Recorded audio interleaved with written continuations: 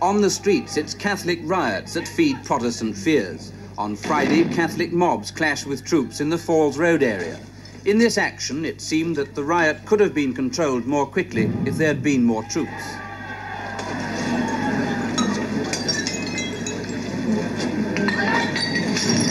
The fact is that every time the Catholics riot, more and more Protestants become convinced that Westminster is preventing the soldiers from taking effective enough action. It's not good enough, say the Protestants, simply to chase the rioters from street to street and leave them free to fight another day. Mr. Reed! Mr. Reed!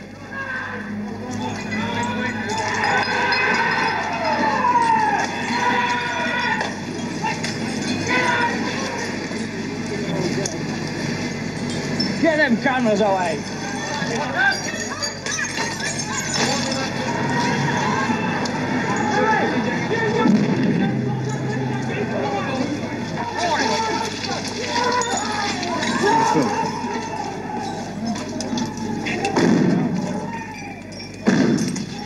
With more troops available, the army could, if it wanted, block off the side streets, close in and make more arrests.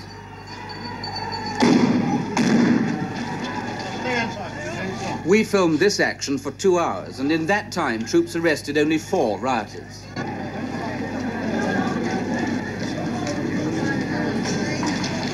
Oh, all of you, come on, Frank, you shake them, come on.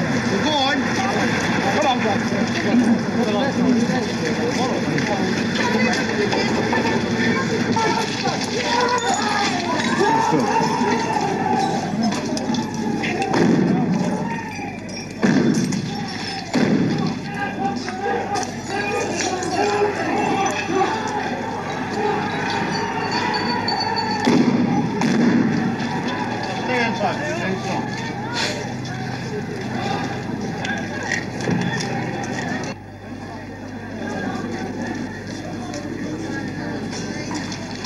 Between the soldiers and the Catholics get worse.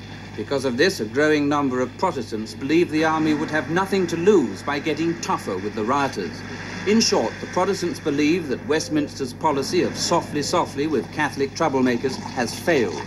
With all these frustrations, some real, some exaggerated, the breaking point has come, even for moderate